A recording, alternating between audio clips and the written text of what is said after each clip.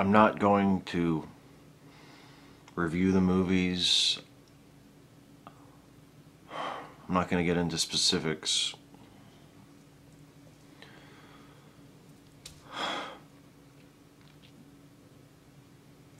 I just have some questions, and I hope that those of you watching this who are fans of the Twilight saga, and I'm talking about the films here, can answer these questions for me. Question number one: how is it better for vampires to sparkle in direct sunlight than to burst into flames? Because I don't understand that choice. And I know that wasn't just a thing in the films, that was in the novels, but I don't understand that choice. I mean, and I've had people tell me, you know, well, the whole allergy to sunlight thing isn't an original part of the vampire myth. But you know what? Lots of stuff isn't an original part of the vampire myth. I don't expect vampires to be exactly the same as the first vampire that the first person imagined thousands of years ago. Of course, the vampire legend will evolve and change as it goes from culture to culture, and as society progresses, and the stories we tell each other differ and change and grow. But why is it a good change for vampires in Twilight to sparkle in the sunlight instead of just dying? I mean, you ever see Let the Right One In? I'm not talking about Letting Me In, because I didn't think that was that great either, but Let the Right One In, the film.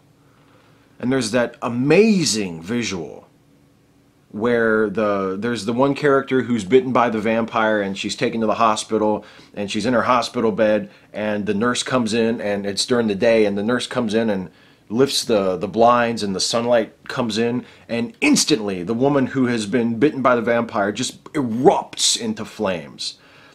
The bed is just engulfed in fire, and it runs up the wall and on the ceiling, and it's just an amazing visual. And that sort of thing is just impossible in the Twilight films. They have completely eliminated that. You're never going to see something that cool in the Twilight film, because the vampires don't burst into flames at the touch of sunlight. They glitter. In the same vein as that first question, answer me this: what is the downside to being a Twilight vampire? Because in the 3 films that I've seen so far,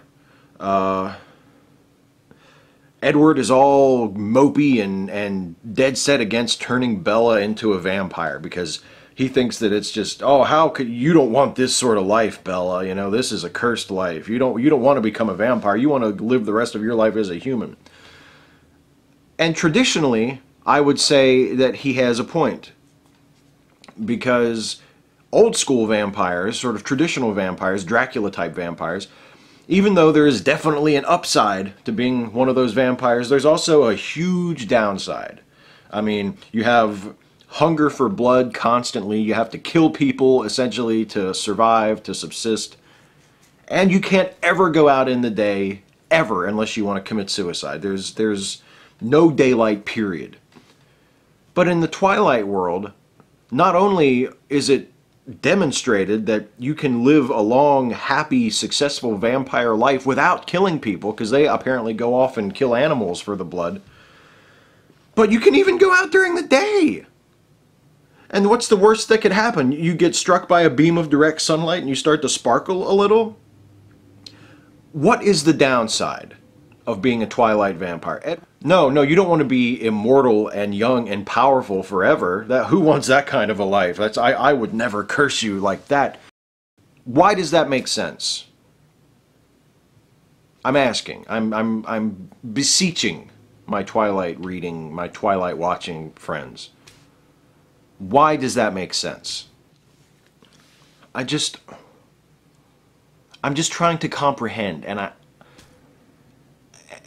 I think, I mean, I get that the male leads in the films are good-looking dudes, you know, even though Taylor Lautner is a horrible actor, I get that he's a good-looking dude and he's been hitting the gym. I get that there's a certain broody appeal to Robert Pattinson. Although whenever I see him with his heavy brow and his just perfectly disheveled hairstyle, I can't help but think of David Boreanaz in Angel, and then I can't help but think of how much better that show was than any of these movies. I don't think I've ever encountered a phenomenon, a cultural phenomenon, whose popularity has been more inexplicable to me. And I just don't get it, because it's not just that they're bad movies. I mean, and they are really bad movies. And I love watching bad movies as much as the next guy. In fact, that's the reason why my wife and I started watching the Twilight movies, because we were hoping for quality cheese. You know, I mean, we love Patrick Swayze movies, and we love like shit like, you know, Speed and Point Break and Mystery Science Theater, and we love like watching so bad they're good movies. But that's not the category that Twilight falls in. The Twilight films aren't so bad they're good. They're just so fucking bad. And it's not just that they're bad, they're so stupid. It's one thing to be inept. It's one thing to have sort of just wooden, boring characters going through a cookie-cutter plot and nothing really happening. But these stories are so stupid, and it's just, it's so disappointing and depressing when I realize that the generation coming up behind me, the teenagers and the tweens that are going to have to take over for my generation, after my generation takes over for my parents' generation and then subsequently retires, these are the people that are going to take over for me. And they're just so enraptured by this incredibly, brutally stupid series of films. And I don't understand. I just don't.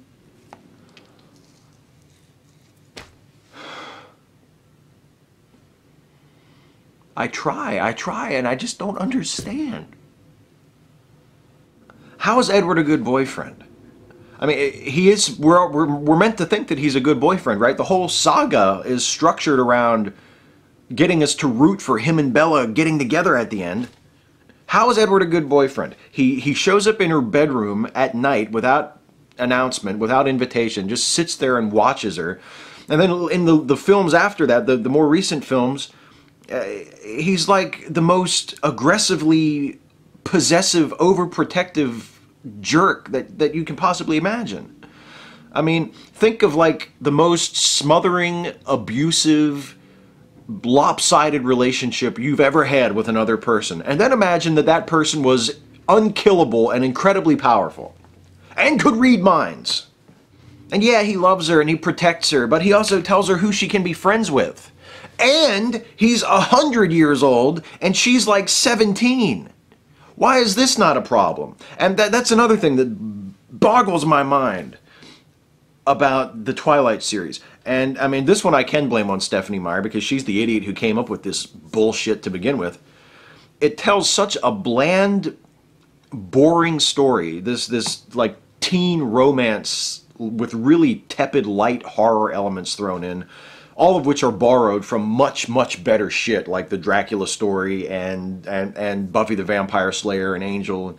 And yet the pieces are there for something so much more interesting. If her vampires were actual vampires, if they had the sunlight allergy and they were actually intimidating and evil and not just like neutered Anne Rice vampires, and if the story was about what a possessive, overbearing jerk creep Edward was, and if the story made reference to acknowledge the massive age difference between the hero and the heroine as something that's kind of weird and off-putting and creepy, you could make a great movie about that. Roger Ebert often says it's not what a story is about, it's how it is about it. And it seems like with the potential pieces for a good story in the hands of a capable storyteller, i.e. not Stephenie Meyer, not any of the people who have made the Twilight films, this could have been an interesting, compelling story, but instead it takes it in the most boring possible direction.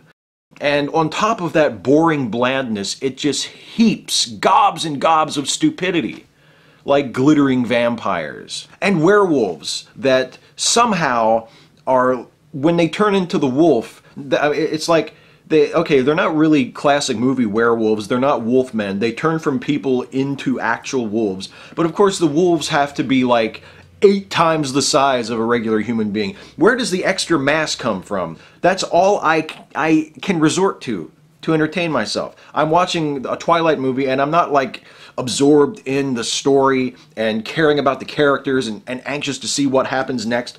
I'm thinking, wow, those wolves are too big. I want to understand.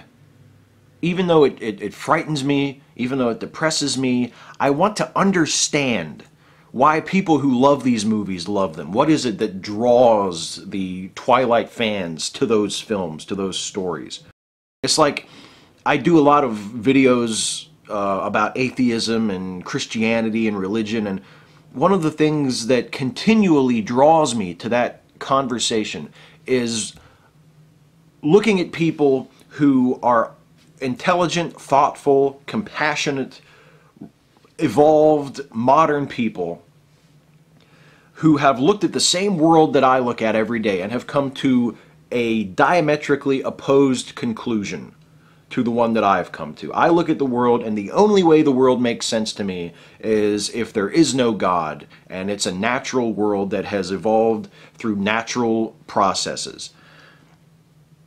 And other people look at the exact same world, and the only way it makes sense to them is if there is a God, a theistic God, who is meddling in things and making people do things and saving certain people and killing certain other people. I mean, it's the only way that it makes sense to them. And that way just could never possibly make sense to me. And I want to know why it makes sense to other people. I want to know what they see in it, what they take from it, how they get to that point. I just want to understand. And that's what I want to, that's what I want from people who see this. And I'm serious. If you watch this and you're a Twilight fan, leave a comment or do a video response or write me an email or post a thing on Facebook. Something. Tell me why. Tell me why. Tell me why. Tell me why.